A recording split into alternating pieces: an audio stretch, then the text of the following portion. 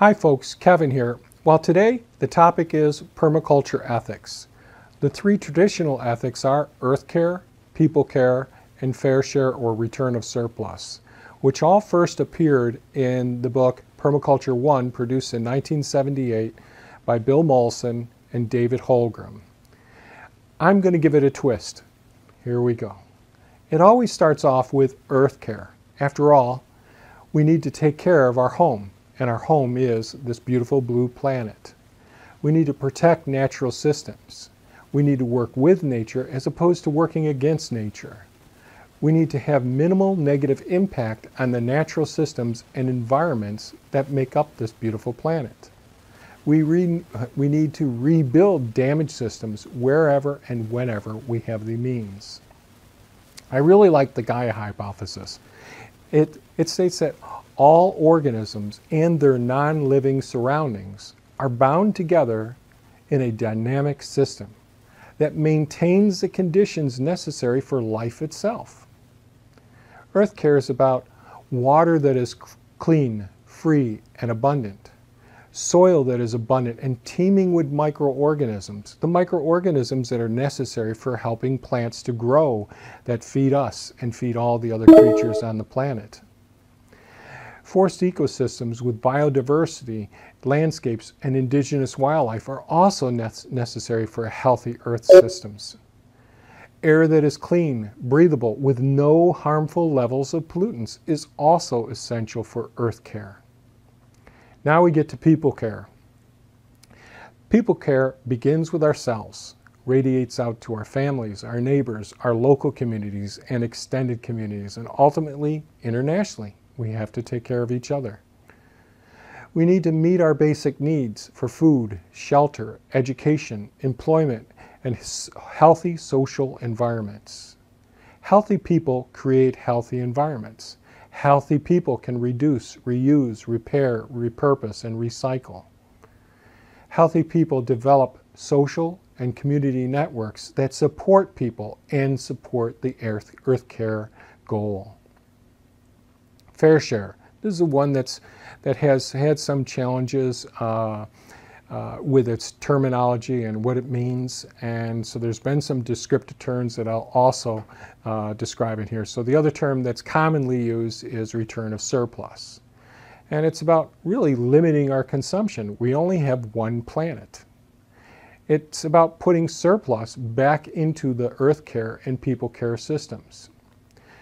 Bill Mollison said, we need to set limits to population and consumption. David Holmgren said, set limits and redistribute surplus.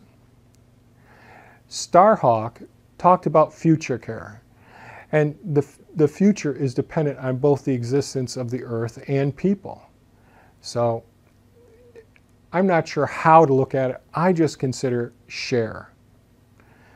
The transition ethics is a fourth ethic that I'm adding to this slide presentation. It takes into account how we respond to our awakening. What do I mean by our awakening? It's when we wake up from our somber, our consumer lifestyles where we're watching television and going about our lives and thinking that there's a never-ending supply to all of our natural resources, to think that consumerism is the best thing in the world, and not realizing how much waste we're producing and how rapidly we're destroying our carbon supplies that were produced by solar energy for over millions of years, and we're depleting them over a couple hundred years. It's about that awakening that we all go through when we want to turn to permaculture as a set of tools to help us repair some of these damaged systems and repair our social and cultural systems. So Scott Gallant wrote an article, and I'll put a link below, titled Transition Ethics, The Art of Compromise. Why compromise? Well, it takes time to make that transition. Those of us who have already been out there and practicing permaculture and all, we're so comfortable with knowing what needs to be done, and we're taken back by what we consider people's ignorance and their awakening and saying, oh my God, I didn't realize that this is bad for the earth, this is bad for future generations. Well, we need to meet people where they're at and not make them feel guilty about that they haven't done the right thing all along. It's taking time out and letting folks grasp the situation as necessary. If we aren't careful and we push people and we overwhelm them, they can go into a state of cognitive dissonance. So the approach, the most positive approach is to be supportive, be proactive, and not fuel the fears and anger that are natural to experience when you're first awakening. So now on to the final ethic. Yes, self-care. I know that this is assumed as the core of people care. After all, I stated, it starts with ourselves and radiates out to our families. Well, my twist on this is through my life experiences. And so my talks are always going to reflect my experiences. My experiences that I'm sharing with you today are two. One, I'm a retired veterinarian. My wife is still a practicing veterinarian. We're surrounded by doctors who are kind and compassionate. We're surrounded by nurses and assistants, people who are kind and compassionate. My wife and I, years ago, also started a wildlife rehabilitation center, a not-for-profit corporation. And as you probably are aware, there were no resources coming in. We both worked full-time and poured all our money into our passion, taking care of the wildlife that were orphaned and injured.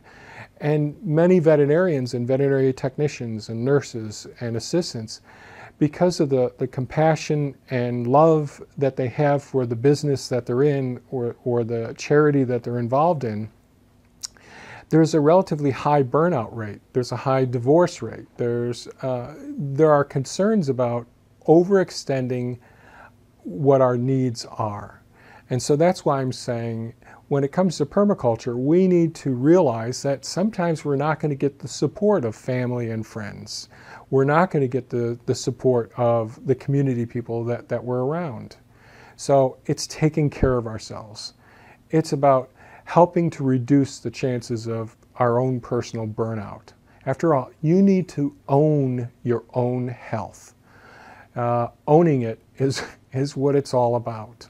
It's about eating healthy, moving more, stressing less, loving more, and achieving optimal health, including physical, mental, emotional, and spiritual health. So that's all I've got to say about the permaculture ethics, and you see what my twist is. Please share this video with your friends. I'll put a link back to it, to our website. I'll put links to Starhawk and Scott's article as well on the transition ethics. So please share this with your friend. Give me a thumbs up if you think it was good. Please leave a comment. I'd love to hear what you think. If there's more, if you'd like me to go into more detail on some of these topics, it's still the winter time, so I'm trying to get some of these out and up on the website. So thanks so much for taking the time to listen through the video. I appreciate it. Have a great day.